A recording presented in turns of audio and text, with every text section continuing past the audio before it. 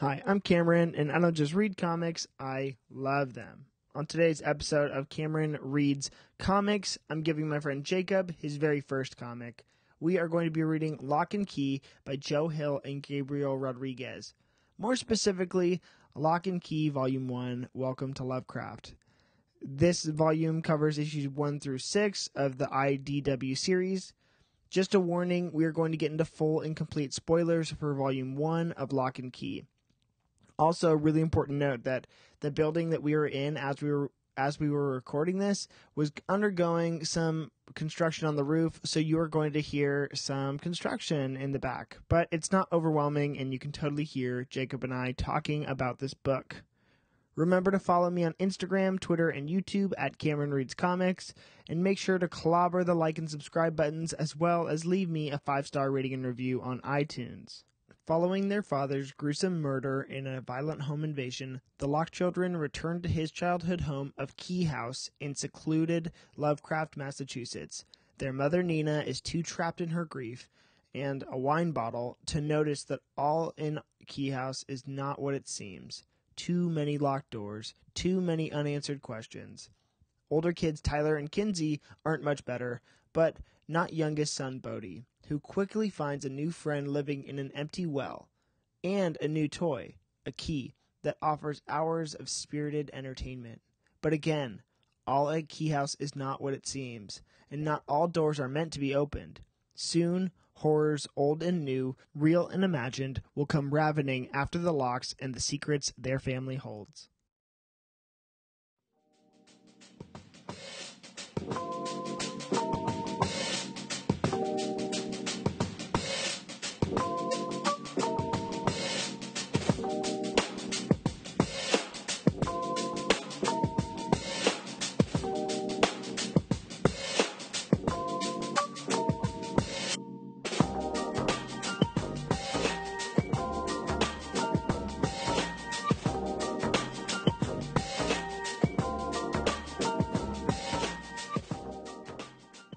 And welcome, Jacob, to Cameron Reads Comics. So glad to have you on the show. How are you doing? I'm good. I'm excited to be on this show. We are so glad. Jacob has been someone who has been destined to be on the podcast for a long time.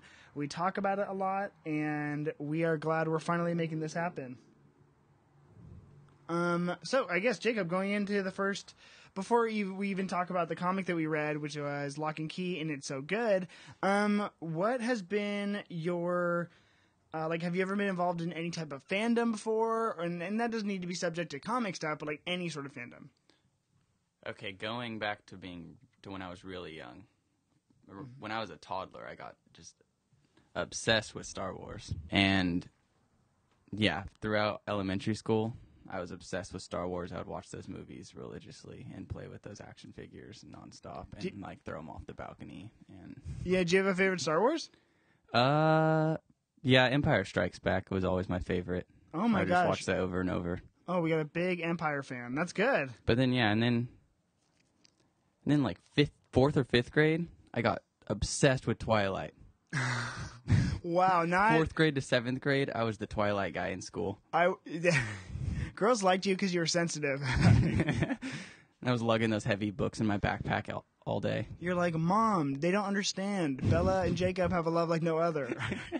Wait. Are you Team Edward or Jacob then? Team Edward. Okay, good. We're on Cameron Reads Comics as an entity is also Team Edward, okay? Because Edward is Batman now. That's how that works. In full circle. So then, going into this, have you ever? Oh my gosh, I'm stumbling. Have you ever read a comic before this? Mm-mm.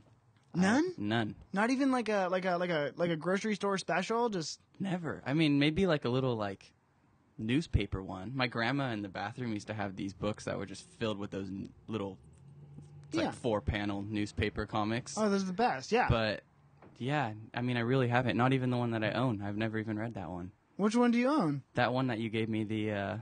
Oh my... I didn't give you one. You know what the one he owns is? Oh, this is a great... I forgot all about this. This is a great story. Jacob, okay, so we work together. Jacob comes up to me and he says, oh, hey, I have this like really old comic that's like kind of cool. And I said, oh, do you know what it is? And he's like, oh, it's from 1952 or something. It's called Tales of Suspense. And I'm like, oh, like, let's go check it out. And then he brings it, and I'm like, oh, I can tell you how much this is worth, because I don't. What is it? It's Tales of Suspense. I think it's number 52. Yeah, I think number 52. That's what we found out. And then we look it up, and then I find out, I'm like, Jacob, this is the first appearance of Black Widow.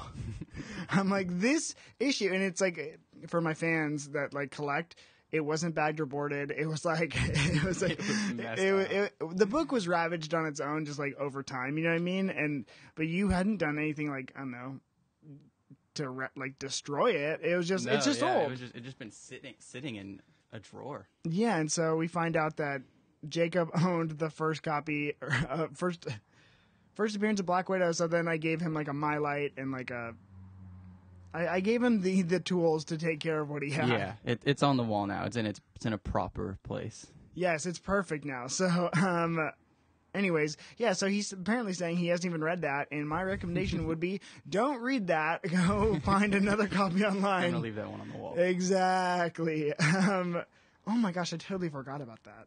That's so funny. Okay, so then I guess going into Lock and Key. Wait, I'm sorry. I have one more thing to say before that. Want to know why I chose this for you? Do you know why? No.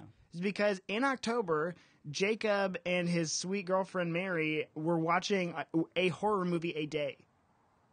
Yeah. Yeah, you're going through all that. We were. So I was like, well, you know, it seems like this guy likes horror comics, or he likes horror. That's for a comic that really, it's not. This is the first horror comic I ever read because I'm just scared easily. Like, I'm a fragile little butterfly, and so like reading like hearing about Joe Hill and hearing about this series in particular, it had a lot of hype around it. There was going to be a show coming out, so I was like, I'll go pick up the first volume. It sounds cool. And then reading it, it was super good. And so I was like, okay, if I was to ever do this on a podcast, someone who's never read a comic and who likes horror, it was kind of a no-brainer for me. So yeah, I loved it, and I didn't know that comics can get that dark. There were some dark things in there. Yeah. So overall, how did you like it? I loved it. It was awesome. I got sucked in. I read it pretty quick. Like, it was. Yeah. It's a good story, and just like actually, the first thing I noticed when I opened it was I had a question. Mm-hmm. There's separate credits for the colors and the art. Yes. So the artist does all this without color, and then a colorist comes in and does all the coloring? That's exactly how it works. So I break it up. There's like teams, and so as you look at the credits for this, we can also just go over it. So the story, it says it's written by Joe Hill, so Joe Hill submits a script to the artist, you know, and the script is a breakdown of like page 1, panel 1, you know, page 1, panel 2, right, up until page 2. And obviously until the end of the issue, they'll get about 22 pages or so, and then he gives the script to Gabriel Rodriguez, who did the art on this book. It's subject to the creators and the teams, but for the most part, Gabriel Rodriguez probably does the pencils and the inks. So he'll sketch out everything in pencil, okay, and then he'll go over them in black ink, and they will submit those pages to a colorist, and then a colorist will digitally color the entire book. And so sometimes it's all, you know, sometimes you have books that are completely colored and drawn by the same person. Sometimes you'll get a creator that does all of it. He'll write, draw, color, and it just, you know, it's part of their process. Yeah. And so it's kind of neat. But then, yeah, you have an editor who goes over everything too. There's a lot of people that make comics happen, and it's even to the point too, there's letterers who do the booms and the pows and stuff on the page, and really kind of make action happen. And so, yeah, that's what that is. Yeah, I just thought that was interesting. Right when I opened it, I was just like, oh, there's a lot of people credited on this thing. Yeah, man. And, you know, yeah, it's super cool. It's especially too, like, Jesse and other people who I recommend books to are like, how do you remember all these names? And it's like, oh, if I recognize like the color palette of a book that I really like, you know, I really like the book, and then I see the color palette, I'm like, oh wow, that's beautiful. And then I'm like, oh, I wonder who did that. Like, I want to know. And then I find out that this person, so and so, has been on this book, and oh, this color palette's so beautiful. I'm like, I just love it. So for this book in particular, I don't know who did the colors. I should have looked that up. J Photos. Thank you for your colors. We love them. Yeah, we do. It was great. Okay, and then just getting into the book, you said you really liked the story. Yeah, it was awesome. Who was your favorite character, do you think? I think Bode was my favorite character. I love him. He just, the way he's just, his dialogue, the way he's just explaining about being a ghost and just all the way he goes about everything. The little comic he drew. And yeah, the comic he drew for school was, I think, maybe one of my favorite pages in the book. Like that, I loved that. Yeah. I'm going to go out on a limb and correct you. His name's Bodhi. Bodhi. But you're good. No worries. We called him Bode the whole time. Well, you were reading it, so it's good. He and I guess when I was hearing about this story in particular too, Bodhi is intentionally named Bodhi because when he becomes a ghost, he leaves his body. Okay, there you go. I learned that, and I was like, that was a connection I missed. That's a connection I missed until it was explained to me. So you're good. Bodhi, I think.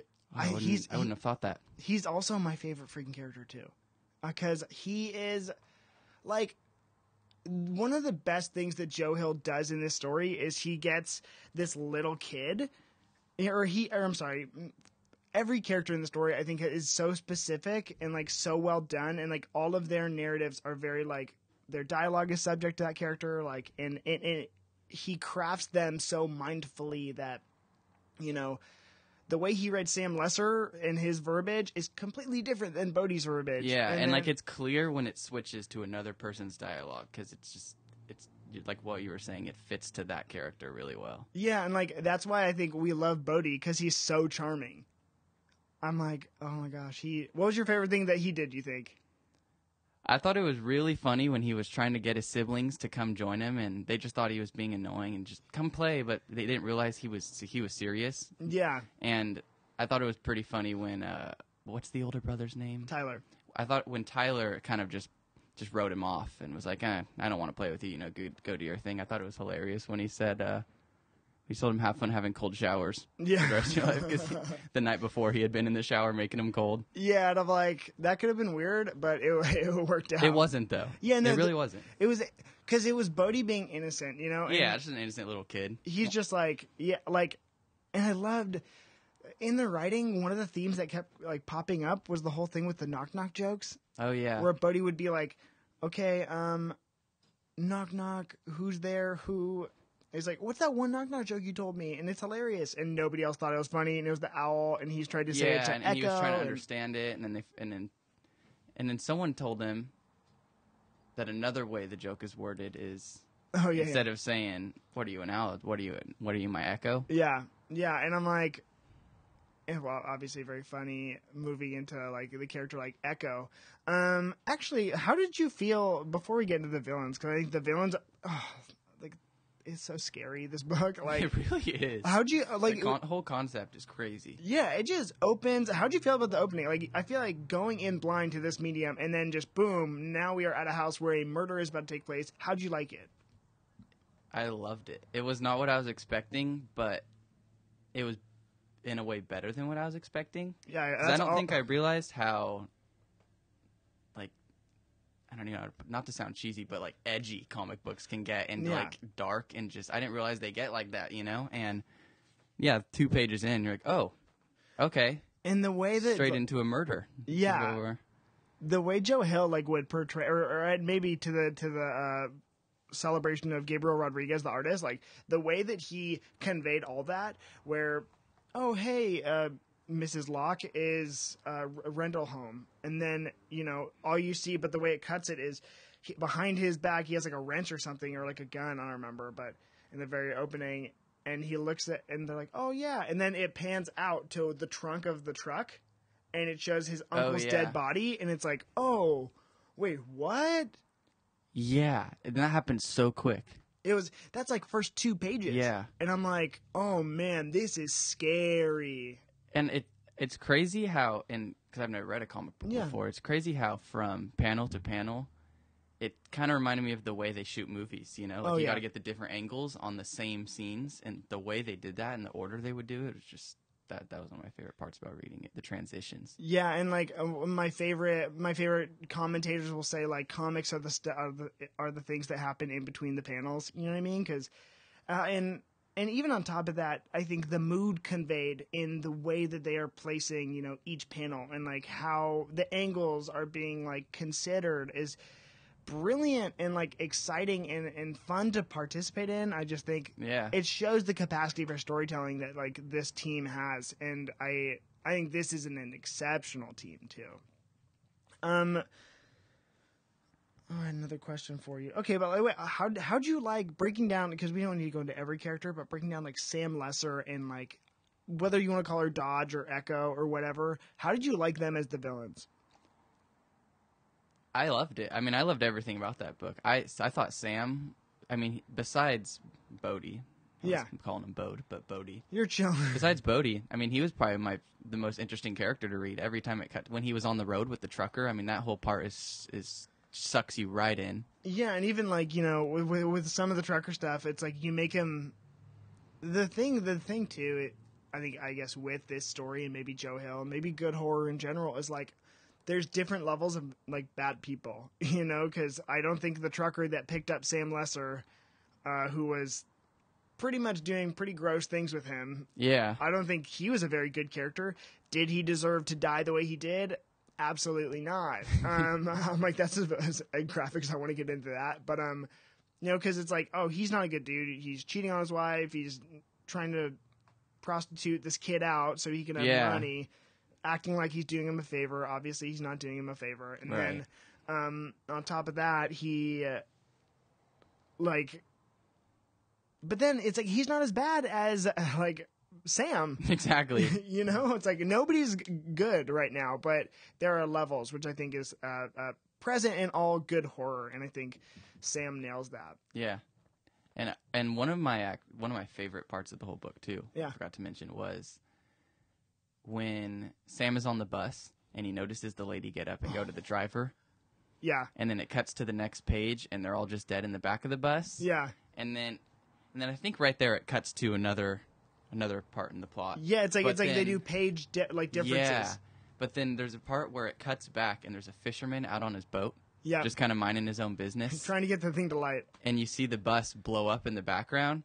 But the first two panels, the bus hasn't exploded yet, and the third one, you flip the page and it's another panel of the same thing, but the bus explodes, and right there it says the next chapter. And I love how they do the intros into the next chapters. Oh, that's funny because I didn't get that. Like so I gave Jacob my copy to read, and then I read it digitally.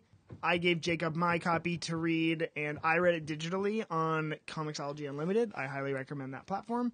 But yeah, I thought the way that was portrayed was very cool, and like I really, you know what's crazy too is how menacing Sam is. And you know, you thought he was scary in the first page, then he gets all beat up in that one fight, and he gets all scarred up, and I'm like, well, you're already terrifying. And Gabriel Rodriguez's like facial portrayals of any character, it's like you can kind of tell who's innocent and then who's not. And I'm like, he's more terrifying than ever now. Like, it was good. Yeah, he got more terrifying as the book came through.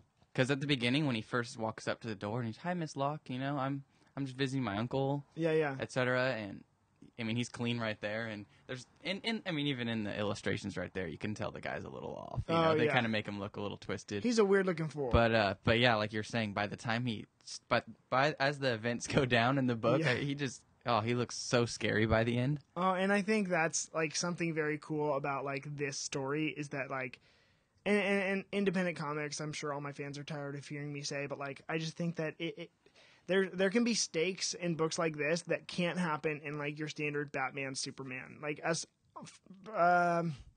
I think that as scary as Joker is, I don't think I'm more scared of Joker than I am of Sam Lesser. I think Sam Lesser is a scarier character because I don't know what he's gonna do.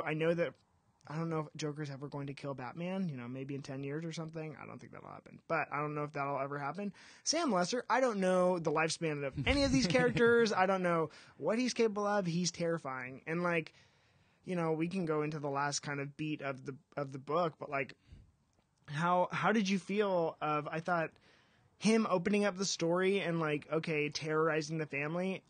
How'd you feel about him coming back and terrorizing the family? Like... Well, the scene when it cuts to Kinsey, yeah. Kinsey.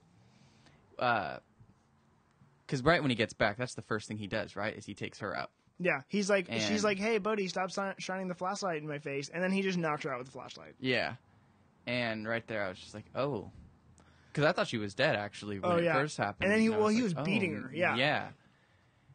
And then there's a scene like a few minutes later into reading where Tyler gets knocked off the roof. Oh yeah. And he lands right next to Kinsey and sees her, and he thinks she's dead too. Mm-hmm. And he's kind of like, no, like my sister. I can't. And at that point, I was just like, whoa, this is really happening. Like this guy came back. Yeah, and like, all he had to do is lock up. I forget the brother's name, but it's Mrs. Locke, and it's Rendell's brother. I think it's Aaron. Oh, I forget his name. I forget it too, but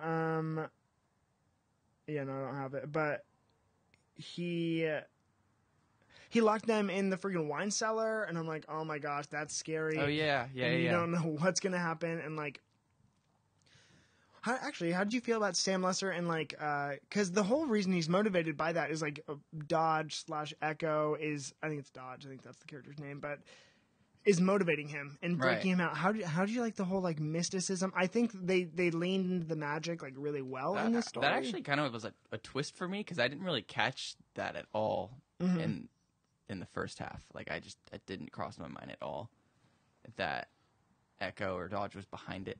Yeah. And then, because toward the end of the book, they kind of throw that out there. Yeah. And then it started making me think about the dad Rendell. Yeah. Rendell, it starts making you think about him, and when he would go see Echo, And then that whole thing. There was that ending. I kind of had to reread it because I was like, wait, what just? Yeah, and like.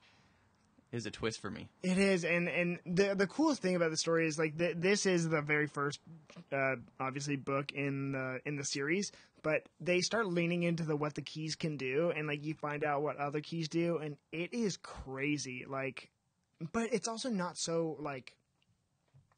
It's not Harry Potter, you know what I mean? Right. Like it's not so otherworldly with the magic and stuff, but it's like. And I think that's what I was expecting more of, and I realized it was going to be. There's gonna be murder in the book, Yeah. And like, oh my gosh, you find out that like Kinsey, I'm pretty sure this happens in this book, but you find out Kinsey's bracelet is one of the keys, and it's like at the very end, she was wearing it the whole time. Yeah, and I'm like, oh my gosh, like this is so freaking cool, and like, and you kind of find out Rendell knew the whole time, and it's oh my gosh, he knew everything, right? Yeah, I think so. From what I understood is, or at some point at least knew everything. Because did he forget about it all as an adult? Yeah, I think they were saying that the adults don't believe it as they get older. Like they don't believe what happened. And it's like I remember there was a part where it said that's kind of how it protected itself. Like how they made it pretty clear that none of the parents could even see Echo, right? Yeah. I don't know who can or can't. I think at one point it was just Bodhi that could see him, which I think kind of, to me at least, I was just like, okay, then adults cannot see any of this. Yeah, and like, I love that. I love that it's Bodhi that is the first person to find Echo because nobody's gonna believe him. And then he's like, I find this really magical door and I can become a ghost. And I'm like, ooh, that's scary. And then you have Bodhi. Trying to convince everyone else who's like mourning and just doesn't have any time for his like antics or shenanigans, and he's just like, oh my gosh, you guys aren't understanding and you don't want to participate. And then I just thought that it was so good. Like that's a very good like arc for him. Yeah, he was definitely my favorite character. Those are my favorite scenes. When he was trying to get all the siblings to come and be a ghost with him, and they were just writing him off. Yeah, they're like, buddy, you don't get it. What did you have a favorite moment in the story, like of the entire thing? Yeah, I'd say my favorite part was probably toward the end after Sam killed Tyler after he strangled him. Yeah. And Tyler's kind of just floating around hopelessly as a ghost. Yeah, and he goes back to where his family is locked in that shed, and he's just kind of panicking because he can't physically touch anything. He can't open the door for them. He can't do anything. He's just a ghost, and he's like, am I really dead? Yeah. And then there's one panel on here that's black and white. Yeah. And it's a flashback to when he was talking to Bodhi earlier in the book when Bodhi was running his ears about being a ghost. Yeah. and going with him through the door. And he, back when he was just kind of, I don't want to play with you, Bodhi. Leave me alone. Yeah, yeah. And he kind of realizes, like, whoa, like, he wasn't joking. I think I can go through that door right now and get back into my body. And he does it. Yeah. Because I was the first person to realize that Bodhi was telling the truth the whole time. Yeah. I think, and then that kind of transitioned into the conclusion, too. And I think at that part, I was just like, oh, this is great. I thought the way they ended, like, Sam's kind of arc, or at least in this first volume, was really good, using that door and using that key, and, like, the fact that, like, Dodge is the overarching villain of the series, and so, like, the fact that Dodge is kind of like, I still need you and stuff, and I'm like, I like that they didn't quite, like, fully close the door on Sam. Yeah. And so I just love this story so much, and honestly, there's a show on this series, so like I highly recommend now going and checking this out, because I think that they casted really well, but the child actor they got to play Bodhi is amazing. Really? He is so cute and charming, and I'm like, that's all, that's what that Bodhi is. Oh yeah, I definitely want to watch it now. I just never had any idea what Lock and Key was about. Yeah, it's funny too. Here's a fun fact for you. Joe Hill is, I think I told you this before, but like Joe Hill is the son of Stephen King. Oh. Literally, his name's like Joe, like Hillingson King. Oh, wow. Okay. And so I didn't know that. But he doesn't go by his dad's Maybe you told name. me that, but I forgot. Yeah, I don't know. That's why I plug for people, because they're like, oh, it can't be good. I'm like, yeah, well, like, check this out. And they're like, whoa. And they're like, I like Stephen King, but now I like Joe King or Joe Hill. And I'm like, I like that he doesn't go by his dad's name anyways, too. Yeah, I wouldn't have known at all. Yeah, no, and I think this guy, I told Jacob, like, I like Lock and Key, obviously. I love his other book, though, Basket Full of Heads. He just did 7 issues, and it was so good. He has his own, like, now this writer has his own imprint at DC Comics, just making horror books. It's called Hill House, and it's really, really, really good. Okay. Yeah, I would love to get into more of that. Yeah, and so Basket Full of Heads is the first Hill House series I read, and I was like, oh man, this is so good. Because I'd read this and I liked it, so I'm like, let me make sure I'm getting whatever his next book is. So, yeah, it's really good. I guess I got a few more questions for you as we just kind of wrap up. Oh wait, my favorite moment was, honestly, I just think the opening of this book was one of the best openings I'd ever seen. I like the Sam Lesser scenes a lot because he's scary. Probably, and this is a kind of a cheater moment, but I really like the moments where they're flashing back to the first like couple pages when Sam first attacked, because I thought that like Sam, I thought that thing was like damaging, and they didn't like pull away from the family mourning. Yeah. And then it's like it was actually probably most specifically when Kinsey is talking about it. I don't remember who she's talking about it to, or maybe it's just her thoughts going. She's like, "Oh yeah, she throws up because she can't stand the smell of wet paint because they were painting the house when Sam came by."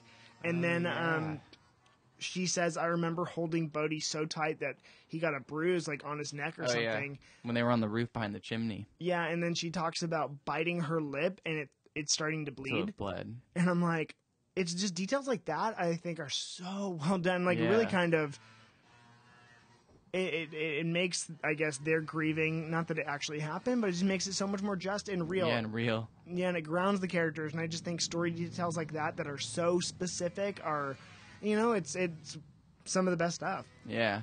And I mean, even there were scenes too where like Bodhi would walk in on Tyler, and he was just standing behind Tyler, and Tyler was just by himself kind of rambling about his dad or to his dad, and was just, just going through it. Yeah. Like they did a good job with that grieving. Okay, so I guess I got 2 more questions for you. Yeah, 3 more questions. 2 of them are kind of the same. So then, did this story change the way that you perceived, like, the medium of comics? Meaning, like, the capacity for storytelling that a comic book can't convey. Did it change how you thought of that? Definitely. That is always the goal. Because I knew there were comics of all genres and all different. I mean, there's a bunch of different kinds of comics, but even knowing that, still for the most part, I think I would tell myself that it was kind of a superhero villain thing. Yeah. Or there's always some kind of, like this one, I thought there was going to be some kind of, I thought it was going to be more like fantasy. Yeah. And then it ended up being just a full-on horror. Yeah. And, like, it was crazy. And I was just like, wow, okay, comics can get pretty wild. And, I'm intrigued to read more stuff by Joe Hill. Oh, man, he's so freaking good. I got recommendations on recommendations for Joe Hill. But, yeah, no, I just think... I'm glad you feel that way, because I just think that the capacity, it constantly surprises me, the capacity for storytelling that this medium can convey. I guess my next question is, like, you may have already answered it, would you pick up another comic? Definitely. Gladly. That's a good one. Okay, and then my last question for you is, what would you rate this story out of 10? I want to just give it a 10 because I loved it so much, but it's the first comic I've ever read, and that doesn't leave any room for other comics to outdo it. Yes, it does. I think... I mean, are there some 11s out there? 100% in my opinion, but I think that there's room for more than 110, and that's why. And that's why I feel that way. But it's your rating scale. I'd say I'll give it a 9 because it was pretty much a 10, but who knows? I might like one of the other Lock and Key volumes more. Yes, absolutely. Well, that's great. We will gladly give you. Honestly, there's like an omnibus coming out, meaning like it's going to be a big, like, it's a softcover book, but it's like super thick. It's probably like 600 pages, and it's going to be all of the Lock and Key volumes. And I'm just going to probably sell this copy and sell my other one and just go buy that so I can have them all. Yeah, because they're so good. And like the bummer part is that the show is already leaned into some of the other volumes, and so I'm like, I'll rush you the other one, but... Yeah, so how much of the show exists? Like, it's just one season. One season? One season. And what does that cover?